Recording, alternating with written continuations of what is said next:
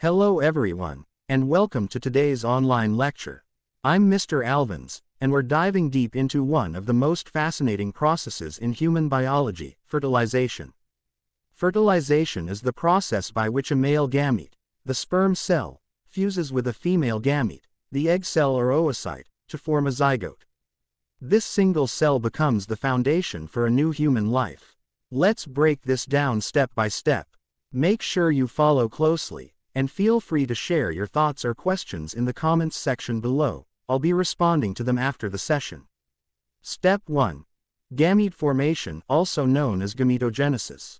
Before fertilization can happen, both male and female gametes must be produced. Spermatogenesis. In males, this takes place in the testes, producing millions of sperm cells each day. A sperm cell has three main parts. Head contains the nucleus holding genetic material and the acrosome packed with enzymes to break through the egg's barriers. Midpiece contains mitochondria, which provide energy for movement. Tail flagellum propels the sperm forward.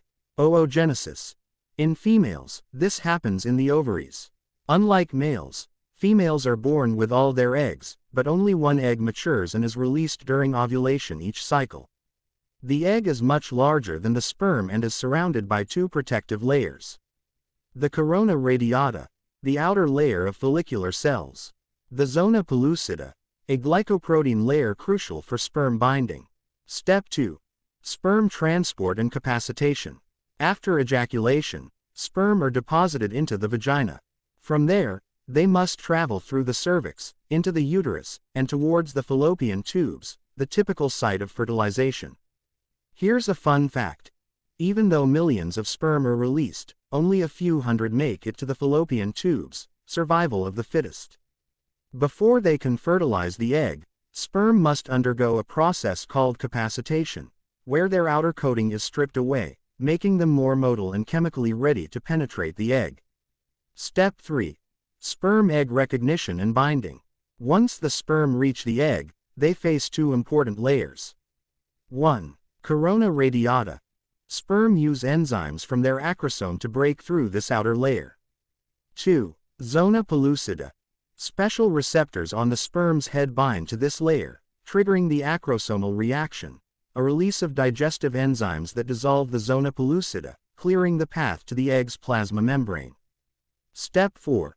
Sperm entry and cortical reaction. When a single sperm finally makes contact with the egg's membrane, their membranes fuse, allowing the sperm's nucleus to enter the egg's cytoplasm. Immediately after this, the cortical reaction occurs. The egg releases enzymes from cortical granules that harden the zona pellucida.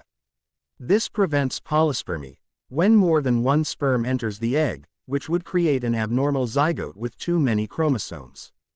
The egg now officially accepts only one sperm, the chosen one. Step 5. Pronuclear formation and syngamy. Once inside the egg, the sperm's nucleus enlarges, forming the male pronucleus. The egg completes its second meiotic division, forming the female pronucleus.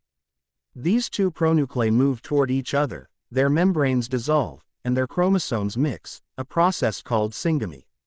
At this point, the fertilized egg, now a zygote, contains a full set of 46 chromosomes, 23 from each parent. This marks the very beginning of human life. Step 6. Zygote formation and early development. Immediately, the zygote starts dividing through mitosis, forming 2 cells, then 4, then 8, starting its journey down the fallopian tube toward the uterus for implantation. Discussion time. Fertilization is not just a scientific event, it's the spark of life. Now, I want to hear from you.